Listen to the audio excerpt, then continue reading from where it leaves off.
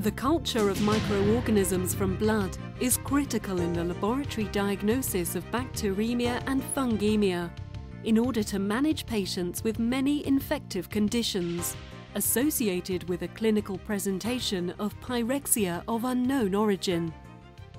Blood culture plays an integral role in the evaluation of sepsis, and it is therefore essential that the blood culture procedure is carried out in a timely manner using an aseptic non-touch technique, ANTT, to avoid contamination of the specimen and to carry out 2 separate stab tests, one after the other. Blood cultures should only be carried out by staff members properly trained in the procedure and whose competence in blood culture collection has been validated. Microorganisms are present on the skin surface of patients, staff, and the immediate patient environment and could easily contaminate specimens.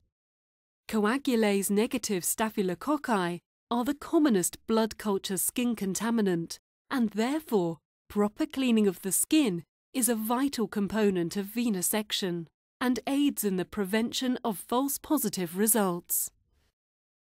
These results can cause confusion due to the difficulty in determining if a positive blood culture is due to a genuine pathogen or due to contamination of the specimen. Contaminated blood cultures may compromise patient care by prolonging their hospital stay and exposing them to unnecessary antibiotic therapy. It also leads to needless engagement of clinicians, laboratory, and microbiologists' time and unnecessary repeated cultures. Although it has been recommended that the target rates for blood culture contamination should not exceed 3%, the contamination rate for many institutions actually exceeds 7%, with up to 50% of positive blood cultures being false positives.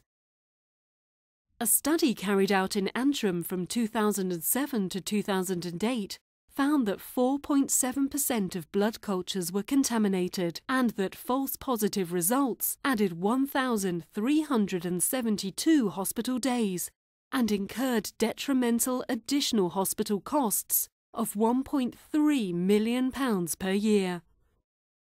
The Northern Health and Social Care Trust blood culture policy for adults adheres to the Department of Health Summary of Best Practice 2007 and must be followed at all times.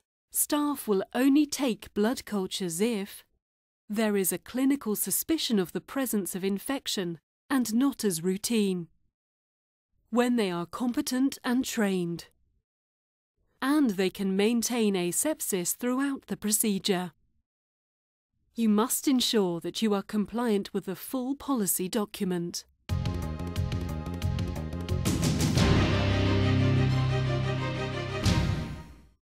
With clean hands, clean the trolley or procedure tray with a trust-approved disinfectant and assemble the equipment you will require. Alcohol hand sanitizer and a sharps box. 2 sets of sterile gloves. An apron. You will also require 2 sterile blood culture procedure kits. Each of these kits will contain a 21-gauge butterfly vacutainer system, a tourniquet, an adhesive dressing, a wool ball, a sterile drape, a waste bag and adhesive strip, and a ChloraPrep to decontaminate the patient's skin. Finally, you will need 2 2% chlorhexidine in 70% alcohol wipes to decontaminate the tops of blood culture bottles, 2 blue top aerobic inoculate bottles, and 2 gold top anaerobic inoculate bottles, each to collect 8 to 10 millilitres of blood. Specific fungal blood culture bottles are available from the laboratory on request for culture of specific fungal pathogens, and 2 blood culture laboratory request forms, one for each set of samples. When you have assembled the required equipment, it is important at this stage to ensure you complete the forms fully and that the patient history is relevant. This must include recent or current antibiotic use, as this information aids the study of the blood samples by the microbiologist.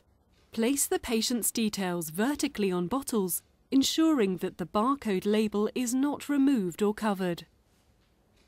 Hi, Stuart.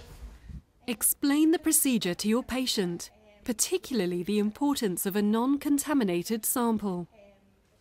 Wash your hands using the 7-step technique and put on a plastic apron. Inspect the site that you intend to use for venipuncture. Ensure that it looks clean and wash first with soap and water if in doubt.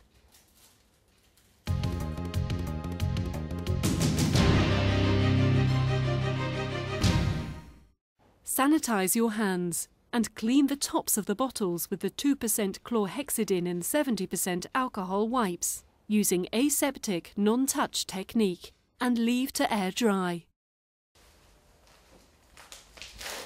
Open the sterile blood culture procedure kit and remove the waste bag from it.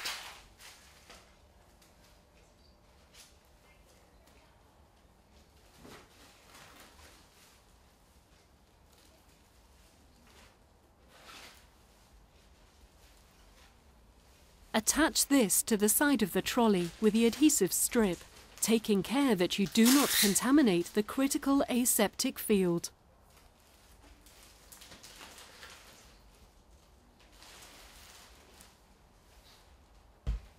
Place the blue disposable towel underneath the patient's arm and apply the Tournistrip single-use tourniquet. Peel the removable section to expose the adhesive panel. Pass the slimmer end through the hole in the wider end and, holding the tab on the wider end, tension by pulling the slimmer end in the opposite direction. Secure by bringing the undersurface down onto the adhesive strip. Open the sterile gloves onto the critical aseptic field and then once again decontaminate your hands with 70% alcohol hand sanitizer. Put on the sterile gloves and clean the puncture site using ChloraPrep. To use ChloraPrep, pinch the wings on the applicator until you hear a click. This will release the solution. Allow time for it to soak into the sponge.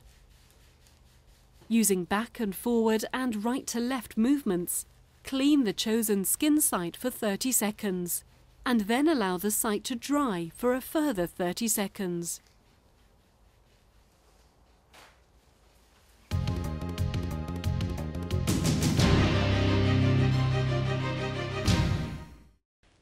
Ensure the site is dry before proceeding. If necessary, the venipuncture site may be palpated again at this stage. The winged blood collection method is the Trust's preferred method for blood sampling. This lessens the risk of contamination of the sample and needle stick injury. The use of the vacutainer in conjunction with correct skin and bottle top cleansing are key elements in procedural contamination risk reduction. Using an aseptic non-touch technique, puncture the vein and collect the blood sample, starting with a blue top aerobic bottle, followed by the gold top anaerobic bottle. Depositing of the blood into the correct sampling bottle is a key part of this procedure. Each bottle needs 8 to 10 millilitres of blood. The more blood, the better chance there is of identifying the causative organism. Smaller volumes, such as less than 5 millilitres, significantly reduce the chance of bacterial growth. Once the blood has been deposited into the inoculate, swirl the bottle gently to mix the contents.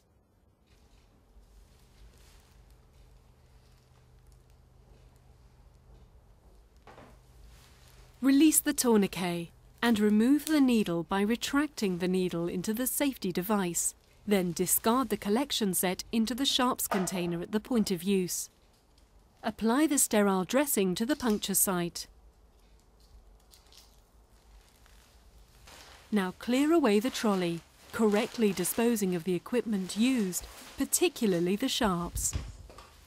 Clean the trolley according to local policy.